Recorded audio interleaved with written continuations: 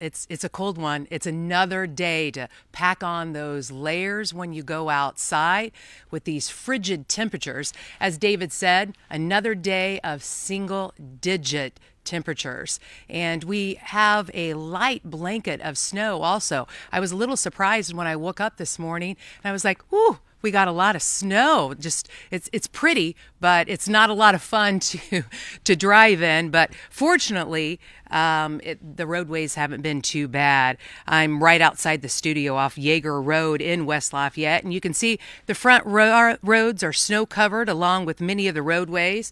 Like I said, I live in southern Tippecanoe County and shot some video this morning on my trip here with my cell phone mounted in my car.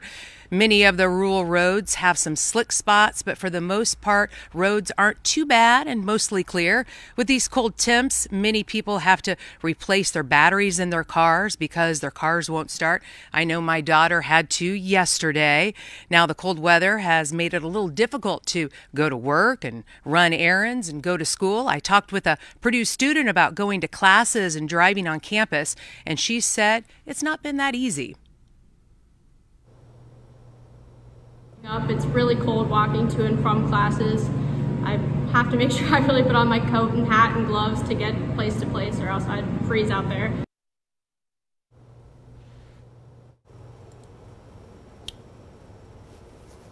By bundling up. I know so far we've been pretty lucky. The weather hasn't been too bad this winter, so hopefully this cold blast ends soon. And once again, police say, you know, when you're out on the roadways, take it slow.